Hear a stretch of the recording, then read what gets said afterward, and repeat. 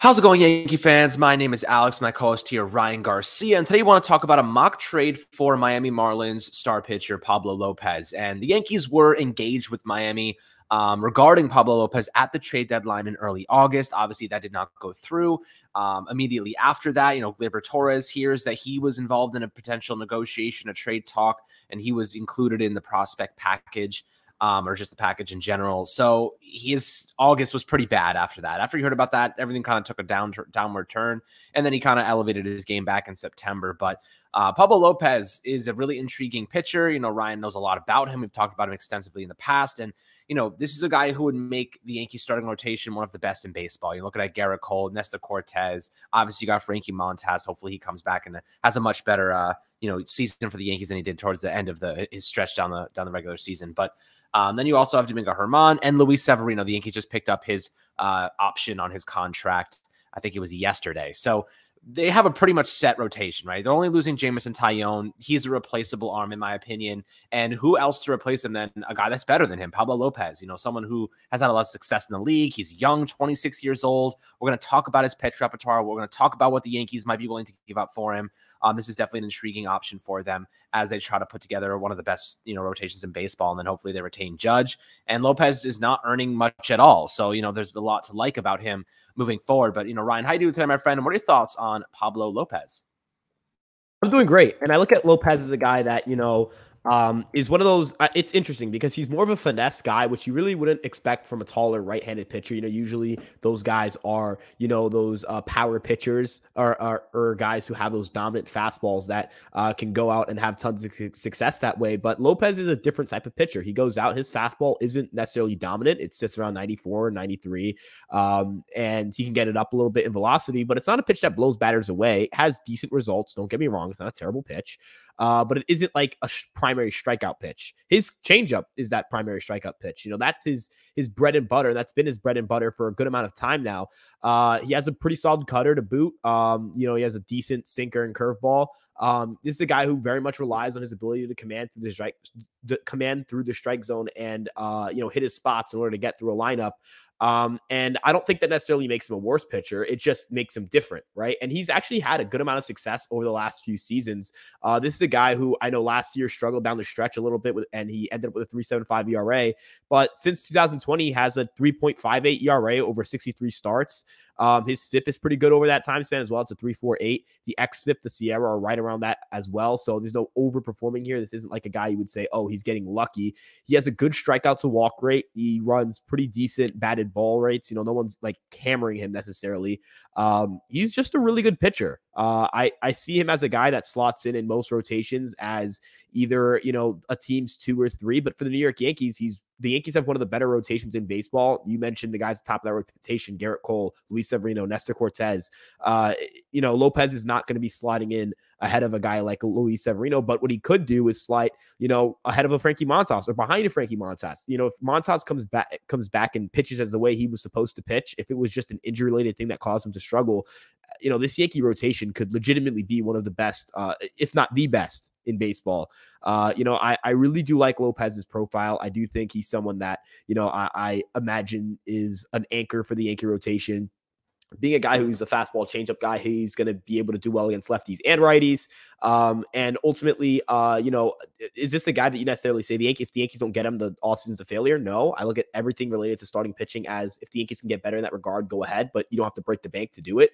But if the opportunity presents itself, if there's mutual interest, if the Yankees can move a guy like Gleyber in a package, with some other prospects, and they probably shed salary while doing that as well, which is pretty interesting to think about, and get a guy who's going to be in the middle of that rotation and give the Yankees 5 legitimate all-star caliber pitchers, you got to do it, right? Look at the Astros. They walked into October with a myriad of great starting pitchers, whether it's Justin Verlander, Framber Valdez, whether it's Lance McCullers or, Luis Garcia or Christian Javier or Hunter Brown or Jose Urquidy. When you have an abundance of high-level starting pitching, you're going to have a lot of success in the postseason. And this is a team that we know every team basically struggled to hit. Even the Astros, right? I don't think they bludgeoned the Yankees to death necessarily in terms of the offensive side of the ball. I don't really think they crushed the Yankees in that regard. I think the Yankees pitched decently in that series.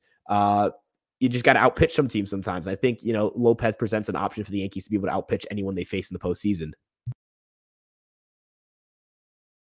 Well, that's the thing, right? You saw Houston take advantage of us with just insane pitching, and they get it at a cheap price point too. It's not like they're overspending on pitching. They got a lot of those guys still, not hitting free agency just yet. Pablo Lopez isn't a free agent until 2023. So, they have an extra, 2025. He's arbitration eligible in 2023. So the Yankees still have a couple years left if they wanted to go in that direction. As you mentioned, more of a finesse guy. And, he finished the season with 3.75 ERA. 3.56 xFIP, pitched 180 innings, the most he's ever pitched in his career.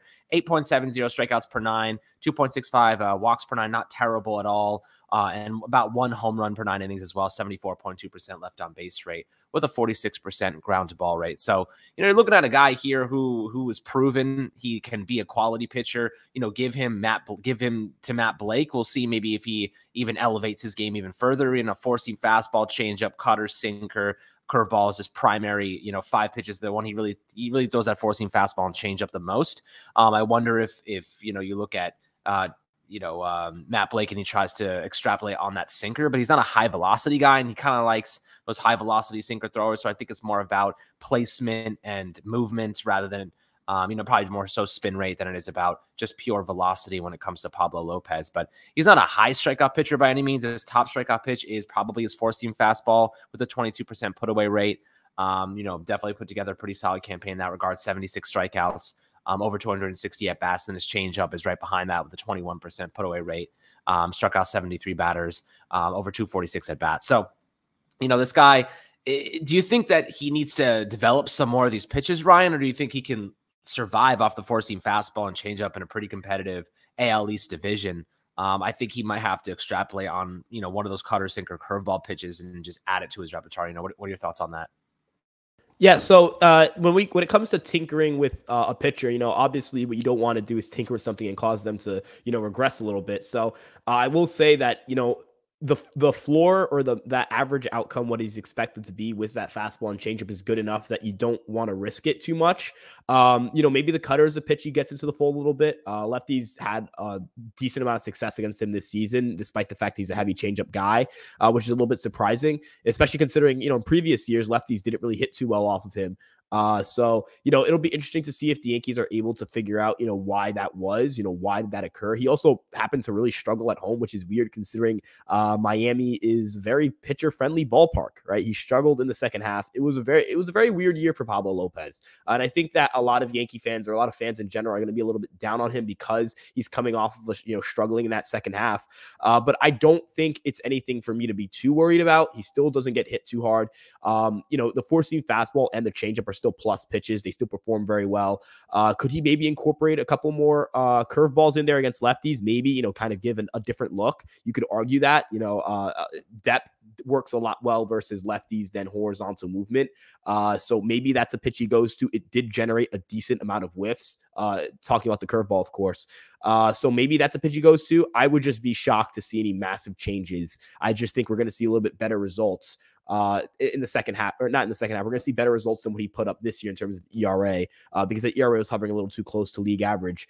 But I do think that the curveball could be the pitch that we look at as that pitch that maybe gets upticked a little bit, just so he can help him against lefties, just because that seems to be his struggle this season. But ultimately, I think that the profile works good enough. I think, the four-seam fastball, as I mentioned, there isn't like incredible vertical break, which you usually see with those dominant fastballs that get whiffs. It's a little more of a gyro fastball, so there isn't that, incredible backspin like a Garrett Cole fastball or Nestor Cortez fastball. But it has a ton of extension. It has decent velocity, and it actually gets a decent amount of whiffs. It has a good amount of success. And then the changeup plays off of that as well. So, ultimately, I look at Lopez I don't think the Yankees need to tinker with him too much. And Miami seems pretty good with developing pitchers. So I don't look at them as a team that like he's coming from a Pittsburgh, or not Pittsburgh now, but Pittsburgh before, or coming from an Oakland, or coming from a situation where that franchise really isn't too far ahead analytically. And so you think you can get more of that pitcher. But who knows, right? We don't work with, we aren't Matt Blake. We don't know what the Yankees see. And ultimately, as you said, Lopez is young. This is still a young guy. He's going to turn 27 in March, so this is a young kid. who's got maybe a little bit more to work with, right? We don't really know what his peak is. We don't know what his prime looks like. We don't know what the best version of Pablo Lopez is just yet. And perhaps that could be something he unlocks with the Yankees in 2023 and give the Yankees, that super rotation that we've always dreamed about them having alongside, a lineup that potentially or hopefully has Aaron Judge back in it. Yeah, I mean, say less. It sounds pretty good when you put it like that. A superstar, kind of rotation here with a really good batting order. And, you got Harrison Bader over from St. Louis now. So he's taking over center field, and you have a really strong outfield if you can retain Judge. Maybe you bring back Andrew Benintendi. But the question is, what are you willing to give up for Pablo Lopez, right? So this is kind of what the Yankees were trying to float in the direction of Miami at the trade deadline. Gleyber Torres and Jason Dominguez. Maybe they wanted Gleyber Torres and Oswald Peraza. I don't think I'm willing to give up Peraza. Dominguez and Gleyber Torres seems to be a fair deal, but then you look at Dominguez, man, he's killing it right now. He's elevated to Hudson Valley. He's 19 years old. He's a switch hitter. He's got all the tools to be an absolute monster. The question is, do you cash him in now? Torres is expendable, in my opinion. I think you can kind of agree with that in the sense that you can replace him, whether it's CJ LeMahieu, whether it's Peraza, and when Volpe takes over at shortstop. We know what Torres is, but Dominguez has superstar potential. The question is, do you prospect hug for him, or do you send him on his way to put together an elite starting pitching rotation? Given that the Yankees already have such a good rotation, I'm more willing to retain Dominguez than part ways with him now. But if we were talking about a position that was really weak and that we didn't know what to expect from them, I'd say maybe I'm more willing to part ways with a prospect like Dominguez. But, what are your thoughts on that? Would you be willing to, include him in a deal? Yeah, Dominguez, I'd hold off on trading Dominguez at all costs. Not at all costs, but in most situations. I know that his AA numbers on the surface didn't look great, but if you look at the postseason, he absolutely killed it for Somerset. And that's a little more, to me, that matters more because you're facing better competition. And Dominguez is 19, facing the best of the best at AA, and he crushed them. He destroyed, like the Somerset Patriots, when they dominated in the postseason, but Dominguez absolutely torched people in that postseason. So I look at Dominguez as a guy like, dude, this guy has put it together when it comes to contact, when it comes to plate recognition. His strikeout rate went down when he got promoted from low A to high A, and his WRC plus went up. He got better. I really do look at him as someone that I cannot, by any circumstances, move for Pablo Lopez. No disrespect to Pablo Lopez, but I look at a superstar here with Jason Dominguez. And a guy who's a high riser who potentially could have more value when he performs at AA. Because if next year he puts up a 130 WRC plus a AA at the age of 20, he becomes one of the most valuable prospects in the sport. So, hold off on that for now. But for maybe a guy like Pereira, right? I look at a guy like Pereira, he's a guy on the 40 man, I believe, or who has to be put on the 40 man, or he already is.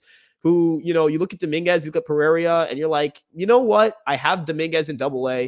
Pereira is a good prospect, but I already have him, and I'm going to lock up Judge, and I already have Bader here, and I might want to go out and get a left fielder. Like, maybe my outfield isn't going to be the most empty come the time that Pereira and Dominguez and all these guys are ready. And it has Spencer Jones in the system as well. So maybe Pereira becomes expendable, right? I'm not saying Pereira stinks or anything like that, or that I don't want him, but more so that, we have to look at top guys. We have to figure out which of the guys the Yankees should be willing to part with.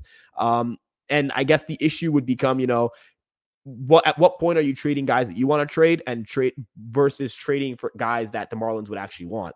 I think Torres and at least gives them a boost immediately. They don't really have much major league ready talent that they would be willing to trade. If you look at major league ready bats, that's Peraza and Cabrera. Are you willing to trade one of Peraza and Cabrera for Lopez? I don't think I'm trading my opening day shortstop for Lopez unless I have plans to sign one. Cabrera maybe, but even then, am I trading, my insurance policy in free agency if I don't land a certain position? Am I trading that insurance policy? If I'm trading Gleyber, why am I trading Cabrera? You know what I mean? That I'm knocking out two of my infielders, right? I got to diversify there. Could you see maybe a more pitching side of it? Maybe Clark Schmidt's moved. If you bring in Pablo Lopez, they're roughly the same age. Are you okay departing with Clark Schmidt in that deal, making it Gleyber, Pereira, Schmidt, and then another guy that could maybe work? But this is one of those deals where it's like, I wouldn't hold it against the Yankees if they don't pull the trigger on it. I would not be upset at the Yankees for not pulling the trigger on a Peraza for Lopez or Dominguez for Lopez. I'd be glad that they don't do that. Not because Lopez isn't great, but because I think Peraza is the opening day shortstop, and I think the world of Dominguez after what he did last year. So it's tough to look at for this package because it's a starting pitcher who has lots of control, is young. The Marlins are going to rightfully ask a lot, and it's not like the Marlins are being facetious to the Yankees or asking more of them than other teams. I mean, they have every right to ask for top prospects. They have every right to ask for major league ready talent. That's what they're looking for. So who knows? But it's tough for when it comes to a prospect package for a guy this good with a Yankee farm that's this good and a bunch of talent that you kind of want to start to rely on at the major league level. That's absolutely right. So you kind of have to make the decision: are you going to mortgage your young guys, or are you going to stick with them? And right now, I think like Pereira, like there are options the Yankees can float in deals that they don't have to offload Dominguez or Peraza, whoever it might be. They can keep these players. I think that they can come together and find a more reasonable situation. And if they are going to include one of those prospects, it has to come with the offloading of either Donaldson or Hicks's contract. One of those guys has got to be paired in there and say, if you want one of our top prospects, you're going to have to take this money too. So that's the only way I'd see like they'd find a way to justify it. But again, I agree with you. I think you stick with these guys that are, have superstar potential. You don't want to give these guys up too often because eventually one of them is going to hit and he's going to be the one you sent on his way, whether it's Waldichuk or Wesneski. We're going to see what happens with them.